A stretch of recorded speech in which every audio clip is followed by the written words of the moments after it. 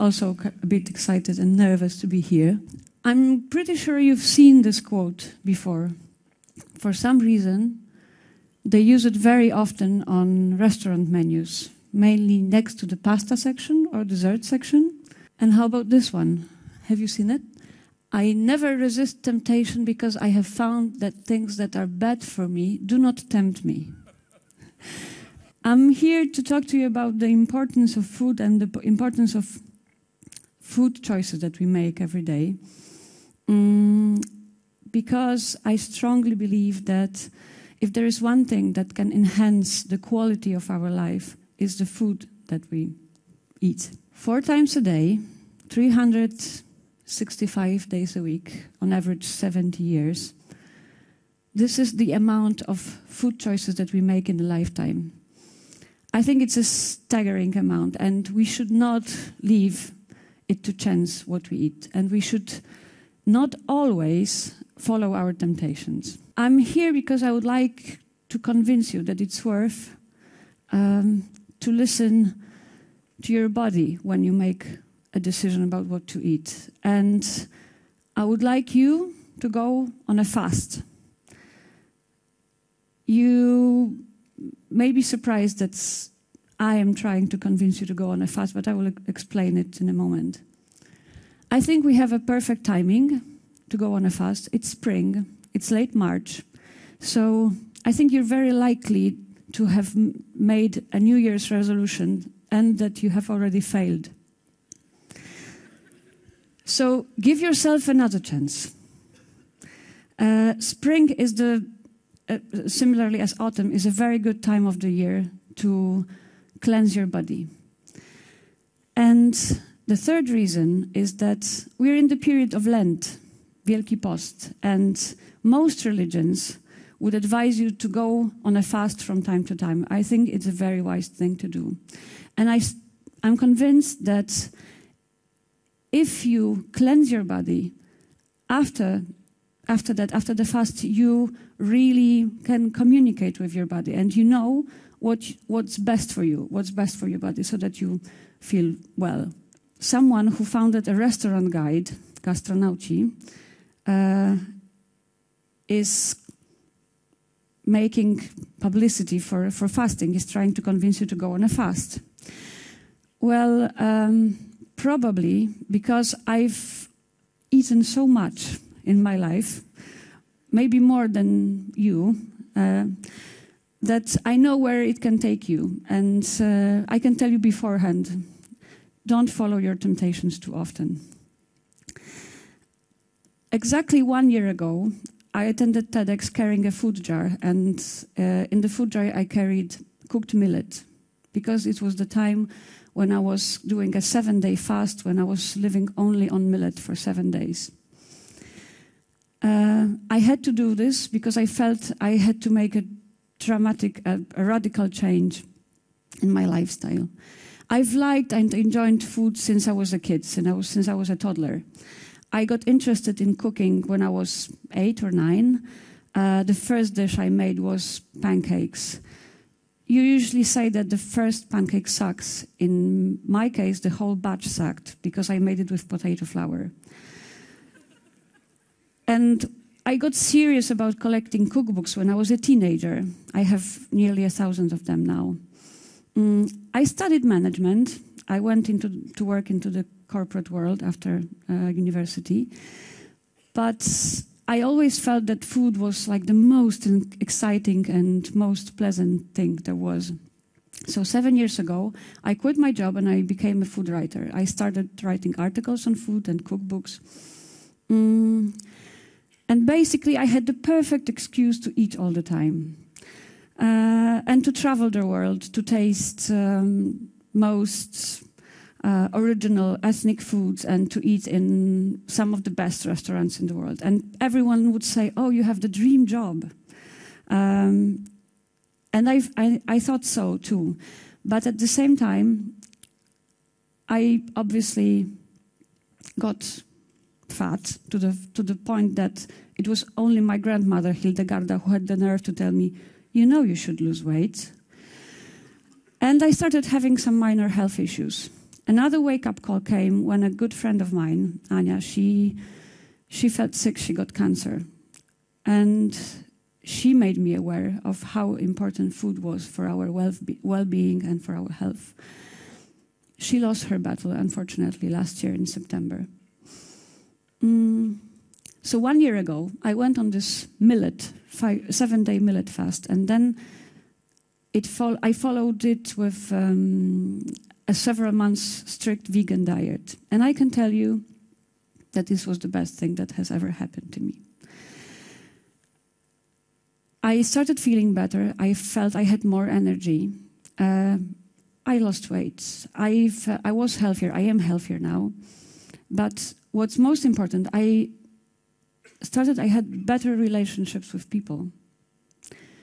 This was unexpected, and I think we often forget to what extent our mind and our body are connected. We feel it's different. We hope it's separate, but we are one. Our body affects our mind, and our mind affects our body. We should not be preoccupied solely with food itself. Our life should not revolve around the pleasure of eating. And I've been talking about myself at length, but actually it's not about me, it's about you. These are the names of people with whom I've interacted over the last year, my acquaintances, my friends, who I know for sure were inspired by my experience, but what I went through and what I achieved changing my diet.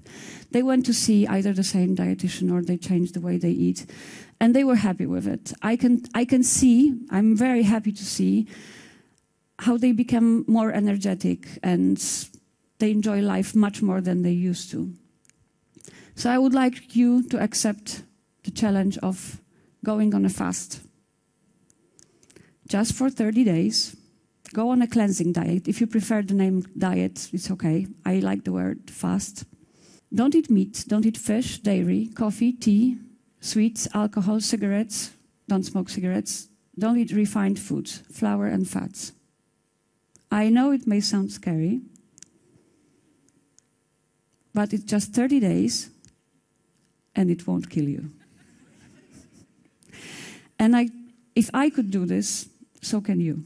I'm not the most strong-willed person, and I had to change my work accordingly, and I did it, and I'm very happy. Chances are that after these 30 days, you will not want to go back to the way you ate before. In case you're wondering, what will you eat if you cannot eat meat, fish, and so on? And there are lots of grains that probably you overlook today, like barley, buckwheat, millet, brown rice, red rice, black rice, kamut, spelt, amaranth, that quinoa, red quinoa, white quinoa. These are only grains. There are pulses, all kinds of kidneys, chickpeas, and so on. Vegetables, fruits. There is a whole range of foods that you don't consider an option today, but you should. So you will need support, because this is not an easy process. I'm not going to tell you that it's easy, you can do it. You can do it, but it's difficult. But it's worthwhile. First, you need to be enthusiastic about it. Don't even try to tell yourself, okay, I'll start tomorrow. No tomorrow. Tomorrow never works. Set a date in the future, maybe in a week or 2 weeks, and look forward to it. Associate with people who are likely to improve you. I have this friend, she's good, she's fun, she's sincere. I really like spending time with her, but at the same time, we always ended up having 1 or 2 desserts when we went out. So for some time, we just spoke on the phone. But now we socialize again. But at the same time, I made new friends with whom I can share about the difficulties I have about integrating this diet in this new lifestyle. And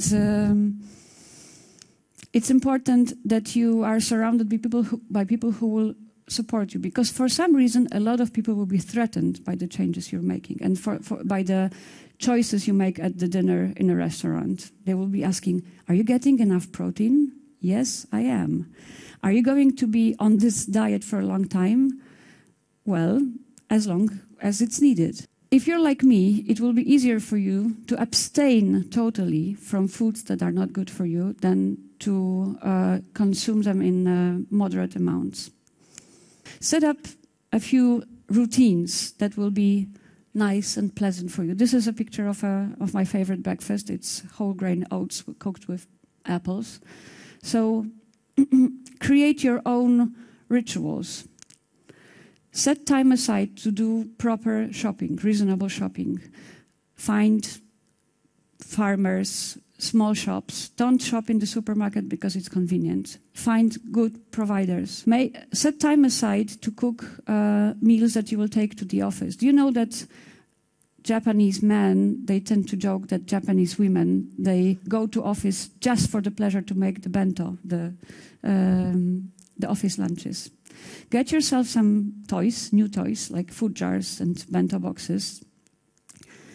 Girls, you can get yourself a new bag, a lunch bag, in which you will carry your food to the office. If you need inspiration, go to the website of Mimi Kirk. She was born in 1938. So this picture was taken when she was 73, and she was voted sexiest vegetarian over 50 by PETA. Guys, if you're worried that you will be weak, if you adopt this diet, then don't. There is a whole community of vegan bodybuilders. Read. First of all, read this book, In Defense of Food by Michael Pollan. And if you want more information, you can read China Study. Go through cookbooks, vegetarian cookbooks, mainstream chefs like Nobu, like Alain Passard, or this guy who made a name for himself teaching Brits how to make their own sausages. Now he's coming out with a book on vegetables. Aldo Zilli, his book was endorsed by Paul McCartney. Alain Ducasse, a Michelin-starred chef, also just recently published a book, Nature, mostly vegetarian. Otto Lengi. Visit blogs that will inspire you. And if you fail from time to time, don't worry. Just go and check out this book, Mindless Eating. It will help you to trick yourself into eating the right foods. Well, start as soon as possible, because I'm sure that a year from now, you will wish that you had started today. And if you fail after a week, remember that the first pancake always sucks, but just fry another one. Thank you.